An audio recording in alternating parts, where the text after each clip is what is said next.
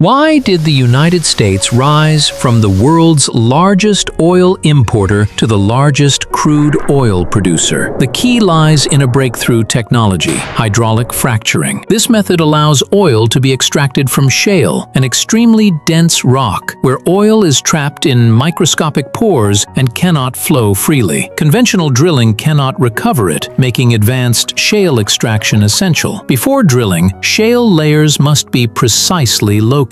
Seismic survey vehicles send vibration waves underground, and reflected signals are analyzed to map deep, three-dimensional geological structures. This data is used to select the drilling site, after which a drilling rig is installed. Drilling uses diamond-tipped bits, as high rotational speeds generate extreme heat that ordinary metal cannot withstand. Specialized drilling fluid is pumped into the well to lubricate, cool, stabilize pressure, and reduce blowout risk. To prevent collapse, drilling pauses at certain depths. Steel casing is inserted and cement is injected into the gap between the casing and the well wall, where it hardens and reinforces the well bore before drilling continues. Vertical wells contact limited shale, so the drill is then steered horizontally along the shale layer, forming an L-shaped well that greatly increases reservoir contact. The final and most critical step is hydraulic